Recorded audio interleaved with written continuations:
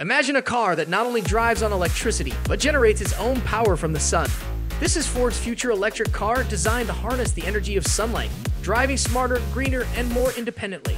Sunlight, traveling 93 million miles from the sun, brings with it streams of photons, tiny particles of light. When these photons collide with the solar cells built into the car's body, they unleash a burst of energy, causing electrons in the cells to get excited.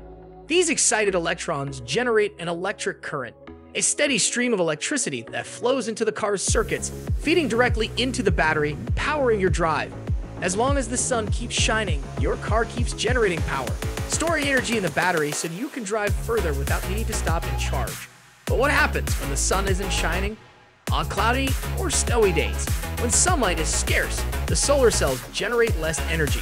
However, your journey doesn't stop there.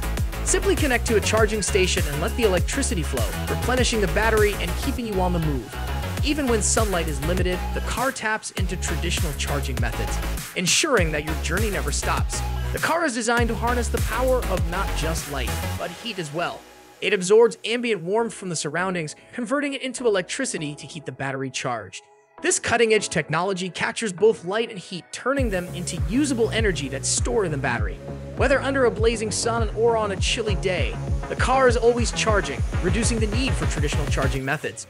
With this advanced blend of solar and thermal energy harvesting, Ford's future electric cars could redefine the way we drive, a vehicle that powers itself using natural energy, making the future of driving smarter, greener, and more independent. Want to dive deeper into the evolution of cars?